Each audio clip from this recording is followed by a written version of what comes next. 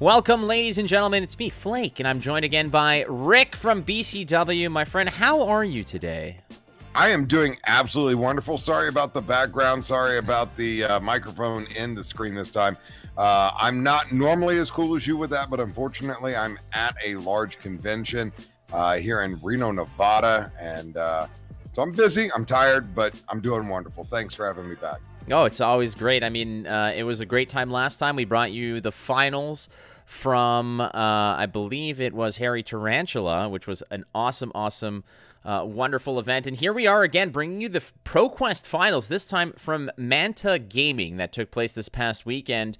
And it is another awesome matchup. No surprises here. It's going to be Viserai versus Starvo, but this one has a little bit of a familiarity in terms of the heroes, but also a returning challenger, as last time we brought you some matchups, it was Chiu on Viserai, didn't quite get there, and this time he'll be taking on Raymond Chow, who already has one ProQuest win under his belt. My nemesis, Raymond Chow, and there's some stories to be had there. I'll get into them a little bit later, but Rick, why don't we start with the deck lists and see what both players are bringing to the party? We'll start with Chiu, again, returning challenger Chiu on Viserai. Why don't you walk us through this list here? All right, well, this list looks very familiar to what we actually saw on the last video we did.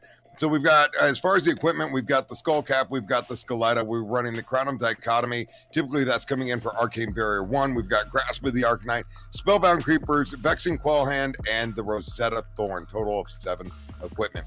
We get down here, it's really this hybrid Viserai.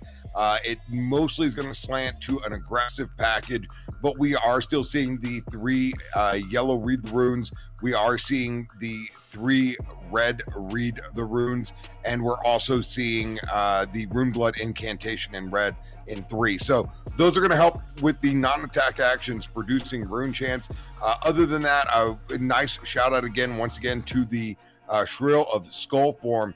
We're seeing that in the blue slot. That's a phenomenal card, and now really a staple in the Viserai decks. When you look at the red cards and what's really pushing this aggressive package, I am a huge fan of seeing things like Swarming Gloomveil, which is just absolutely an amazing card, and Revel in Runeblood. Both of those cards out of Everfest. You can see 20 damage turns without an OTK. So absolutely love seeing him in this deck. Yeah, I mean, Everfest has really been essentially just determining the climate of what the meta is looking like. The cards themselves have been very high-powered, high-tempo, and then there's the hero that came from Everfest. That would be what Raymond Chow is representing here in this matchup. It is going to be Bravo, star of the show. Raymond Chow, again, has already won a ProQuest. This is his second go here in the finals. A wonderful competitor. Again, I say my nemesis. We have had quite the matchups in our history, and most recently, I did beat him at Red Riot Games in our first matchup. It had to be Raymond Chow in the first round, but he did knock me out of the top 8 at Harry Tarantula, and which he ended up winning, I believe. No, that was not him. That was Isaac Crute. That's my bad. But Raymond Chow does have one under his belt. And bringing Bravo, star of the show, again, like we mentioned, the meta essentially is this triangle of doom, and here are 2 of those corners of this triangle. So walk us through here a little bit of the Bravo, star of the show list. I know that a lot of people have already essentially figured out what the main package is here, but there are some spicy elements to this particular recipe that Raymond's bringing. Well, there are a lot of little flavor touches in this, as well as some new Prism hate. Now, that's really the 27 Aura Package Prism deck is not what we're talking about, but it was really preying on Bravos that were showing up not prepared for it. So when you quickly just look at this deck, you see the Arcane Lantern. That's really just Arcane Barrier. You're really only going to see that brought in against Kano, which has actually started to show up some. We've got the Crater Fist, the Crown of Seeds, the Fendel Spring Tunics. Now we're running the Ironhide legs. I'm guessing that is for the mirror match. We have the Null Rune Boots. We have the Rampart of the Ram's Head, Time Skippers, and Winter's Wail. Now, one thing that's missing here is the Bastion of Eisenloft. I really think that has a key piece of equipment for some matchups, but normally the Ramparts of the Ramhead is going to put in a lot of good work as well, especially when you see the Crown of Seeds being activated. By pitching a blue, you're floating 2 resources. One of them is going typically to that Ramparts of the Ramhead, so you're going to reduce a lot of the damage that you're taking. So I'm fine with this equipment. I like it a lot. It seems to do exceptionally well. You get into the elements, and you get into the Autumn's touches and breakdowns and things like that. Well, we're going to see a lot of those going to be in the red. A little different in this list. We're seeing 3 yellow Autumn touches. Normally, that's not something that I've personally witnessed, but it does help with that higher damage. We're actually seeing the Autumn touch across the board. We're seeing 3 red, 3 yellow, 3 blue. Autumn's touch blocks 3, and I think that's why it is taking place of the Breakground and the Evergreen being able to play the 3 yellows. It's just giving you more cards that you can effectively block with in the mirror match when you have to block out a Frosty Winter's Wail. A couple other really spicy pieces real quick. We've got the red Lightning Surge in here. That is a card played from Arsenal. I'm going to have go again. It's a 0 for 4. So it's not going to use Bravo's triggered ability. So one thing that we could look for them to do is to trigger Bravo's ability, have that in the arsenal, and be able to play that, come in for 4 with go again because of what the Lightning Surge can do. And then after that, play one of the 3 powered attacks that's going to get dominate +2 and go again, and then be able to come in with the Winter's Wail. So a nice way to come in with 3 attacks, apply a lot of pressure in 1 turn. We're seeing that. We're seeing the staunch response as the default defense reaction for the Bravo mirror. And then we go over here to the blues. We're seeing the Awakenings. We're seeing the blinks and the blizzards like normal. But we're also seeing 2 exposed to the elements. Now, last time we talked about this, I think it was a 1 of in the list that we covered. This can play a really big role in the Viserai matchup, especially if you're able to get the Scalata with an exposed to elements, because you can stop them from being able to gain the benefit of reducing the cost of their non-attack and their attack action by being able to destroy it. So I'm wondering if that is going to be the play here in this matchup. Super excited to get to the matchup and see it. The rest of the deck, again, looks very familiar and very similar to the decks that we've covered in the past with Bravo Star of the Show. Yeah, he is definitely the star of the show. He is eating up all of the meta, and he is on his way to living legend status, having lapped Chain already. Rick, it has been like 6 weeks, and Chain is already old news. Can you believe it? But we'll see what happens. There's going to be a calling coming down the line here in Indianapolis, and the Pro Tour, that is another big litmus test to how this, just the sheer power level of this hero. So off we go now to the game itself, ladies and gentlemen. Again, this is the ProQuest Finals from Manta Gaming that occurred this past weekend in Toronto, Canada, my hometown. So we're going to check out this matchup again. Derek Chiu on Viserai versus Raymond Chow on Starvo.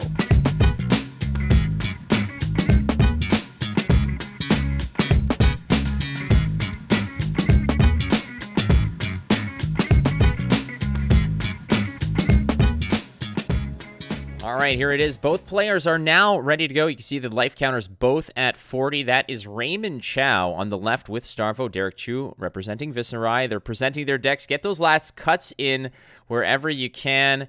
And, yeah, the equipment's ready to go. And if I'm not mistaken, I believe it was Raymond Chow who goes first in this matchup. Again, a wonderful player. Just a great, great person. But don't let him hear that I said that, because he is still my nemesis. And what you were talking about earlier there, Rick, about the double exposed elements, I mean, that is really a very big point of debate amongst a lot of competitive players discussing, is it worth it to throw in there? I know it's a long shot, but in reality, against Viserai, if you can go ahead and snipe that Skeleton, it is a game-winning play. As in this particular matchup, Rick, I think we're going to be seeing Viserai going for that OTK strat, just piling up the rune shads and then just coming in like an atomic bomb. All right, well, here we go. We started, and hey, turn 1, got it, show it. Here it goes. We have a dominated +2 Evergreen coming in, and this is going to be met with a block 3. Yeah, and right away, I mean, this is just hot and heavy right out of the box here, man. I mean, as you can see, this is what Starvo wants to do, and it's all Very clean cut. You pitch the lightning, you throw the big green at them, and then you swing with Ice Hammer to make things awkward. And in reality, for Derek Chiu here, he's seen this before. He played against Isaac Crute just a couple of weeks ago in a finals at Harry Tarantula and did not make it through, unfortunately, as Isaac Crute, great player, did get to convert. There's an ice, little frostbite there for Viserai. Not a bad start here for Raymond Chow. All right, so we're going to see a big pitch. It looks like we're going to be floating some number of resource. It's so it's got 2 floating, so we're going to see a Whisper come in and just kind of set the top of the deck for the draw phase with no arsenal. 1 on top, 1 on bottom, and it looks like we're still floating the resource. And right away, just go ahead, pitch, Tunic, get that cycle going. I mean, right now, what Raymond's looking to do is essentially, with that crown ability, is you're going to be recycling your arsenal here to try to go ahead and just find that beautiful, that Triforce of powers. You know, summon Captain Planet, as it were. If you get all 3 of the Infinity Stones, you can go ham on your opponent. And in this case, it's a little bit of a race, as Starvo needs to start applying pressure, finding those big pieces. You know, finding the Oakenolds, fusing them, finding the Crippling Crushes, fusing them, being able to not just apply damage, apply pressure, but just steal some cards from your opponent's hand, just sort of limit and handcuff them a bit in terms of what they're able to do. Right. There's an exposed element with a fuse. Exposed element with a fuse for both Earth and Frost. Well, potentially, we're debating on the Frost. They're thinking here, this is one of those big plays. Having that exposed elements early can sometimes feel awkward, but he's going to go ahead and start putting pressure on that Skeleton. And the thing about this is, we mentioned, he is running 2. So should Raymond find the second one, that Skeleton is really, that could be game. If you can go ahead and snipe that, find the second exposed to elements, and just take that Skeleton out of the game early, this could be incredibly difficult for Derek Chiu to rebound from. Well, I mean, Derek is just going to have to switch to the aggressive plan if that happens. It does kind of mitigate some of the damage they could do on building up for that big turn. I was kind of surprised that that we're now just seeing a Frosty Hammer come in, another full block out, an Arsenal. So it did cost a little bit of pressure, I'm going to assume, by playing it, but I think it was the right call because now the Skeleton cannot be used to be blocked with. We see another grasp of the Arcanine activation going to take us up to 2 Rune Chance. And just simply, I mean, these Viserai turns, oftentimes, Rick, it just feels like it's just build up that sandcastle, that house of cards, as it were, with the Rune Chance, right? And you want to be able to pile as much damage into that little pocket before you come at Starvo. But in the meantime, Starvo's just... You can be patient. One thing that I've learned when you're playing Starvo against Viserai, oftentimes you do feel the pressure of needing to apply damage, needing to apply pressure, but you can be greedy by holding pulses. You can be greedy by not necessarily carrying an arsenal if your hand is very fuse worthy. If you're holding the right cards to do it, then you're just looking for those big punches, right? Those big swings, the Oakenold, the Crippling Crush to really punish your opponent. Just coming in with a hammer here for Raymond. Yeah, it's Frosty. It is a Frosty hammer. But it doesn't seem like it's enough, right? Because you can get away with an easy block. And the thing about Viserai here as well, Rick, is that equipment can really soak a lot of damage.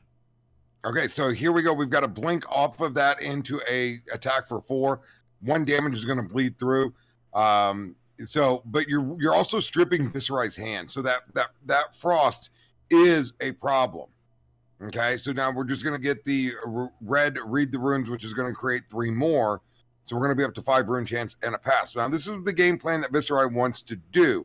However, it is at times the appropriate thing, in my opinion, to just continue to apply what pressure you can. The hand didn't shape up.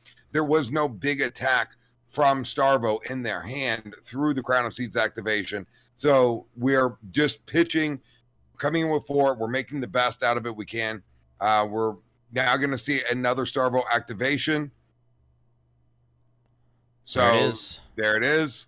And we're going to see a Break Ground come in. Now that Break Ground is going to come in with that Dominate +2 and go again. So we're going to see more damage come through. Is that the yellow, if I'm trying to think, or is it the red?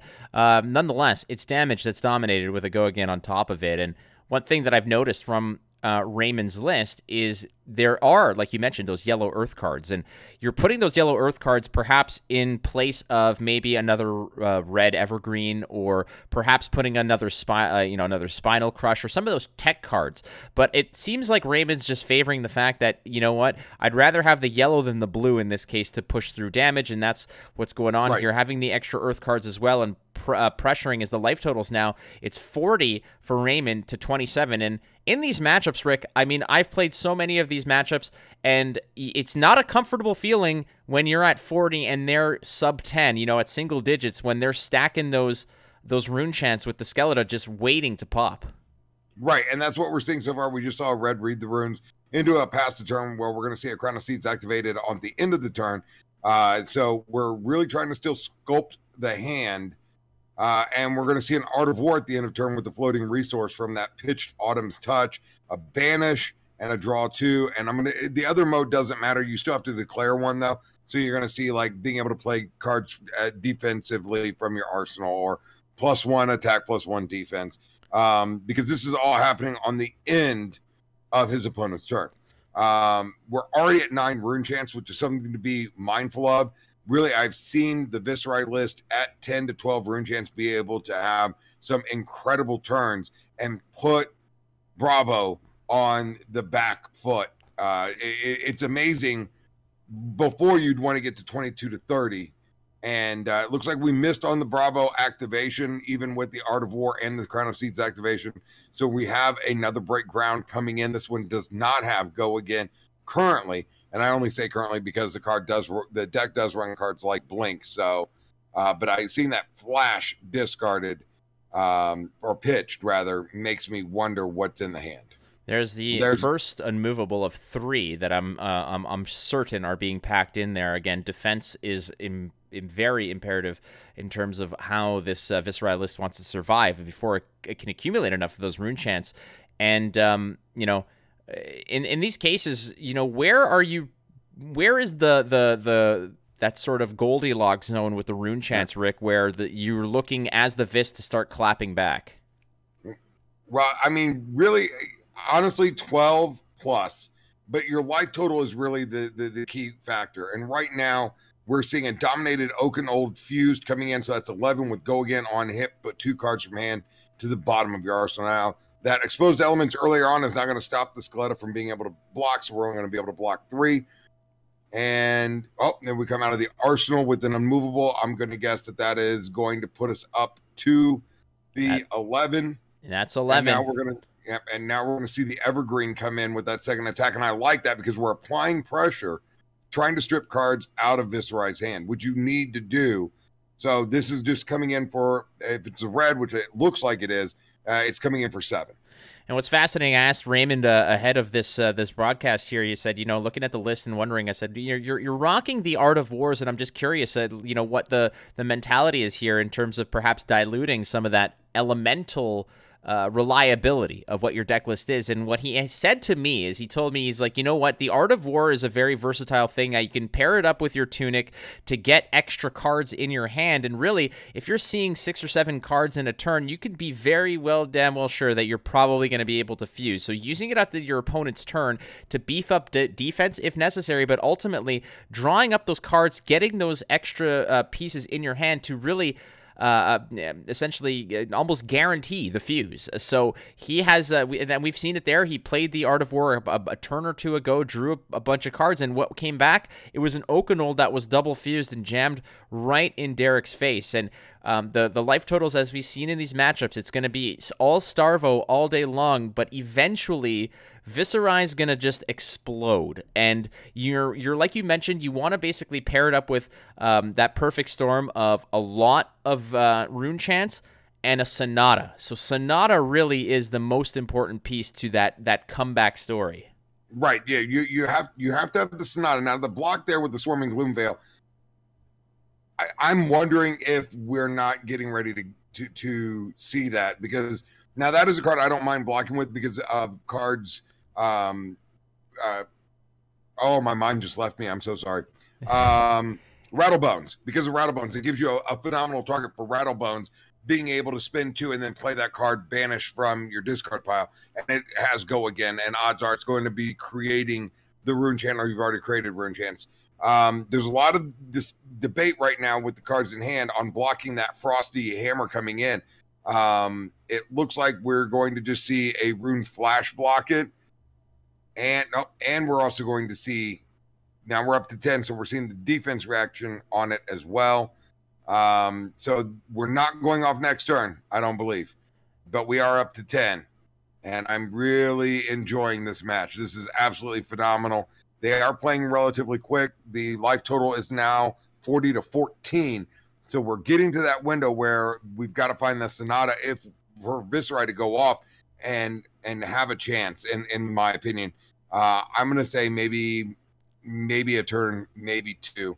Yeah. Because you're gambling every time you pass that they can't Starvo and dominate and come in with another attack. That's right. You got to have a little bit of a cushion here. Now, when I said that, what's the ideal number, sometimes that ideal number is more so inclined to what your health total is, because you cannot, eventually you're going to have to swing back. And, right. And there was a match I played at the ProQuest at Red Riot where essentially I had my opponent, it was 40-1. And that game ended 1-0 for me, and it was incredible in terms of what the sort of the damage output that could occur as a Viserai player when they need to. You're basically backing up this rabid animal into a corner, and they're going to lash out. So the more and more you surround them, and the more and more you corner them, they are going to get vicious. And that's basically what Derek Chiu is evaluating here: is how much can he take before he eventually has to pop off. But you got to have the Rune Chants, you got to have the Scaletta, and you have to have the Sonata. That is the major piece to coming back in this matchup, because really the story of 40-14 is that's not the real story here. The real story here is how far can Raymond push Derek before he pounces. Right, and we're down to 8. We're down to 8. So now every attack is presenting potential lethal. We've got a Frosty Hammer coming in for 4. We see a quick block. Now those are cards that really he'd want to play, because that was a Mordred Tide. That was a Modern Skies and a Rattlebones. We're in survival mode because of the life total. We're digging for a Sonata, and I really think that's what we're digging for at this point in time with the blocking and passing. So we've seen the pass. We've got another Starvo activation. This could be, depending on what's coming out, this could be lights out. It looks like a Heaven's Claws that he held in his hand over here, so it's just merely going to be another Autumn's Touch. But again, vanilla damage when you're in that single-digit range can be scary. It's not a Crippling Crush. We haven't seen one of those. We've seen one Oakenold. But ultimately, if you're Raymond here and you're looking at the score sheet, and then you're looking at the Rune Chant count, this is a very, very, very comfortable position for him, because even if his Sonata is perfect, he still has a massive cushion of 40-some-odd life, or 40 life, to just absorb and come back. So in these situations on the Viserai end, you're really wanting your Rune Chant total to be 15, 16, approaching 20 even, if things are going well. Unfortunately for Derek, he just hasn't seemed to have all the traction going here. And All right, well, I'm going to say it right now. We're going. We kept 3 cards in the hand, 1 in the arsenal, and this is the first time we're seeing the equipment blocked. Now, the equipment hasn't been used beforehand, and it blocked at the perfect time to stop that Frosty. So you blocked the 4 damage. You're at 3 life total. I'm going to guess that we're going to see that Scaletta pop. There's the Mordred Tide. Key piece, like we mentioned. There it is. That is the Become the Arcanite. That's going to create 2 Rune Chants. Now we're going to go get the Sonata Arcanist. We're going to be able to pop the Sonata. Once you pop that Sonata, you're going to get a discount on that. Or once you pop the Scaletta, you're going to get a discount. You're going to be able to see 9 cards off that Sonata, because you're going to be able to pay 6 twice. So this is the grip we were waiting for, and the fireworks show is about to begin. Plus, we have a card that's been in the arsenal for a very long time. And I'm going to guess that is going to be a non-attack action card that is going to have the ability to give go again, if I'm guessing. Just because we also have the boots as a potential option, because we need to go as wide as possible. So here it comes again. It's a double X payment, but with the Skeleton, which he's there. There he goes. It's happening. They're talking about it. There it goes. So there's the Skeleton coming through. We're going to use that ability to basically reduce the cost of one non-attack and one attack by the amount of rune chance, and that would be 12. So XX plus 3 cards. That's going to be 6 cards. Again, 12. You get a discount of 12, so 6 on each X plus the 3 cards. It's 9 he's flipping over, so a potential of 4. If everything goes well here, you flip 4 and 5, you're going to pick up 4 attack action cards in your hand. And, I mean, you want go-agains in this case. You want to pick up your Swarming Gloom Veils, but he's been blocking with them. You can see right in the graveyard right there, the top card is a Swarming Gloom Veil. He just pitched that for the Become the Arc Knight. Right now there's a Swarming Gloom Veil in there as well. So we're getting a 4. We are getting the 4. Perfect. 4 non-attacks, 4 attack actions, 1 defense reaction. Those 4 are going to go to his hand. He has the 1 card in arsenal. Everything is going to get shuffled back in. The Sonata is going to be banished, but it's going to come in with a 4 arcane. Now, mind you, there's not been any damage done to Bravo Star of the Show yet. So Bravo's sitting at 40. He can just take it. But there is a meet and greet, I believe, in the stack of attack actions he's going to be able to pick up. I can't quite make it out because of the glare, but if there's a meet and greet in there, he may be. I see a Dread Triptych. I see the Swarming Gloom Veil. I can't make out the second card. I think the other one is the Shrill of Skull Form. So if that's a meet and greet, that's the second card, then we're looking at the need to block out all the arcane damage. Otherwise, that card's going to get the go again. But you also have right now 14 rune chance coming in, so meet and greet would have go again. Yeah, you want the stars to align in this case if you want a shot at this if you're Derek. Again, 40-3 is a very, very big deficit to overcome, but this is what this turn is for. So when you're the first order of business, I want to maximize its Sonata, which he did. So 4 attack actions. Next thing you want to do, you want to find go-agains in there. You want to make this turn last, especially when you started this off with a Mordred Tide. So Mordred Tide is basically just going to go ahead and add more juice to every attack. Oh, I love this play. Sorry, I don't mean to cut you off here, but so we're starting with the Dread Triptych. The Dread Triptych has text on it. So if you have played a non-attack action, you get to create a rune chant. You're under Mordred Tide. That's going to create 2. Viscerize ability is going to create 2 because you're playing another Rune Blade card. And if you've dealt arcane damage, which you dealt off the Sonata, that's going to create 2 more rune chants because of the Mordred Tide. So you have 6. If it hits, it's going to create 2 more rune chants. It's coming in for 4 physical damage right now and 14 arcane damage on rune chance. We have that face down card. I still say that's got to be a non-attack action with the ability to give go again. And if that is the case, the fireworks are about to pop off because you've got that Swarming Gloom Veil.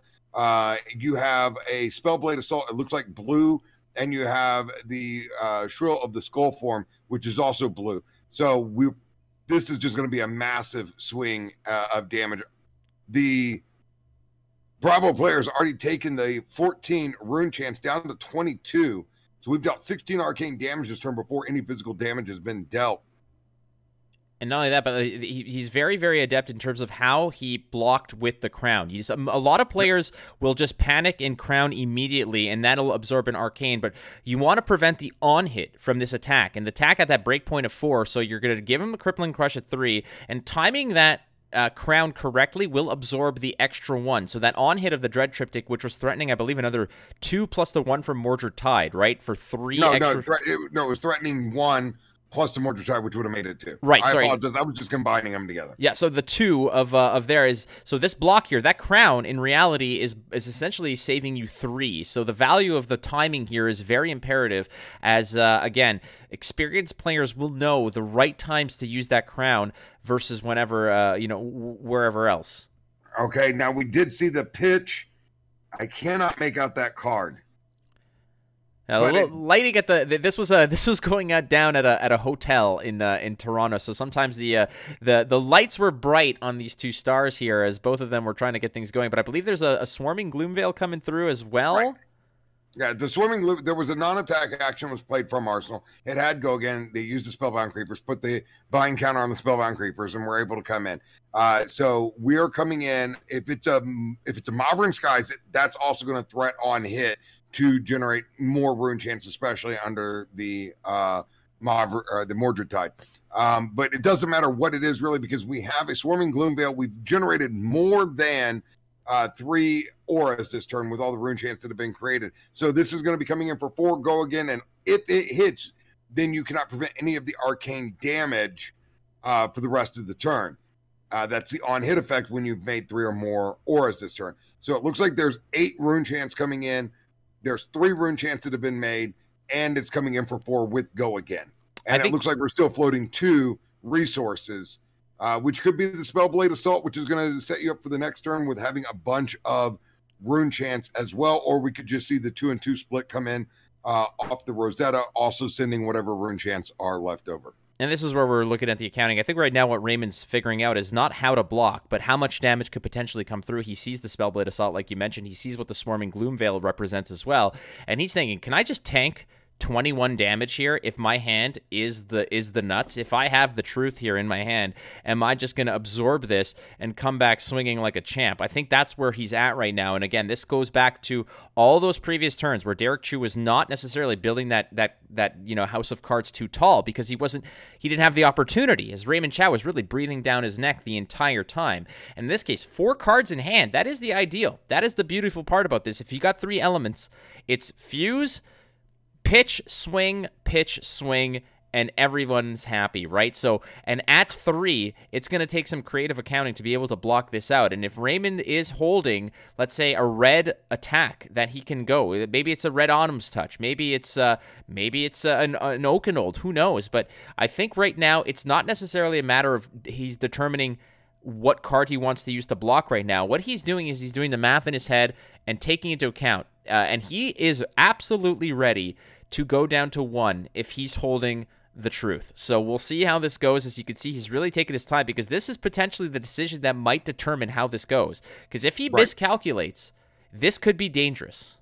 Right, and this you're not wrong. This is the go time of this matchup. So obviously we've gone into the OTK plan.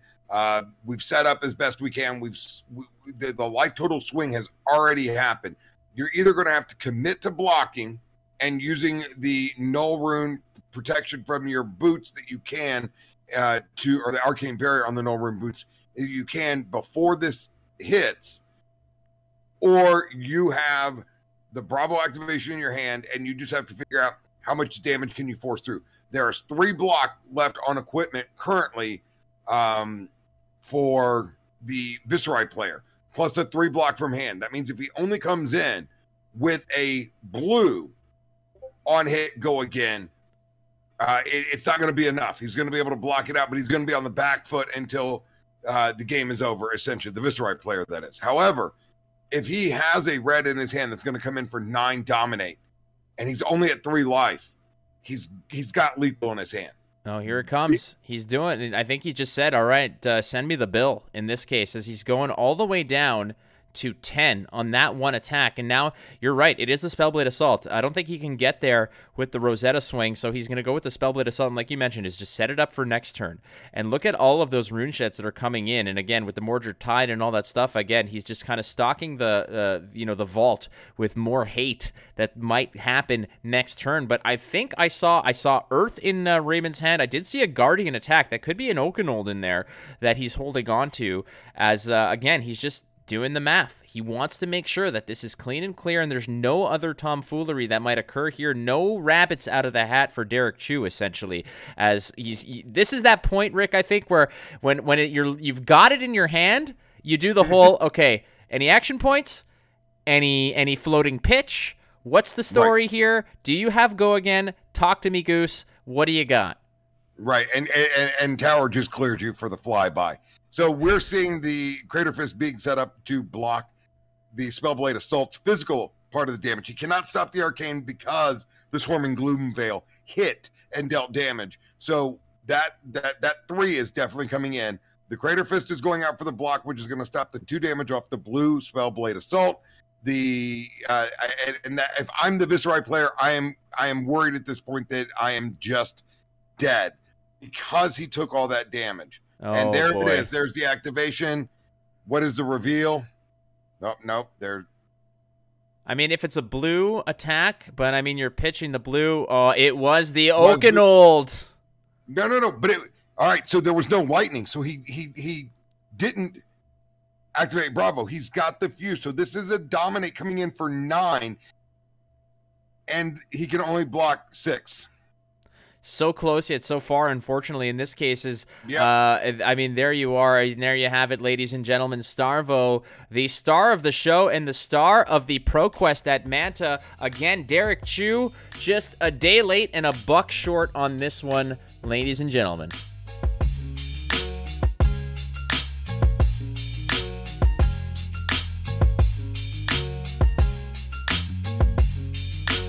So another win for Starvo, Rick. I don't think anyone's really surprised. In this case, I mean, the OTK strategy is the line of play here. It just seemed like there was not enough juice to be had. You could see that the Viserai player was really struggling at times to really generate that stockpile of rune chants that ultimately would put the pressure on Starvo and force them on the back foot. It just wasn't enough, and I think Raymond did the right math in his head to just essentially just swallow the majority of that. Well, I think one thing that was absolutely crucial there was that exposed elements early on and putting the damage counter on the Skeletta. The reason why I say that is the turn that you go off with Viserai and you block with a Swarming Gloomveil, which is a card that you want to have in your hand. If you could have blocked with the Skeletta there,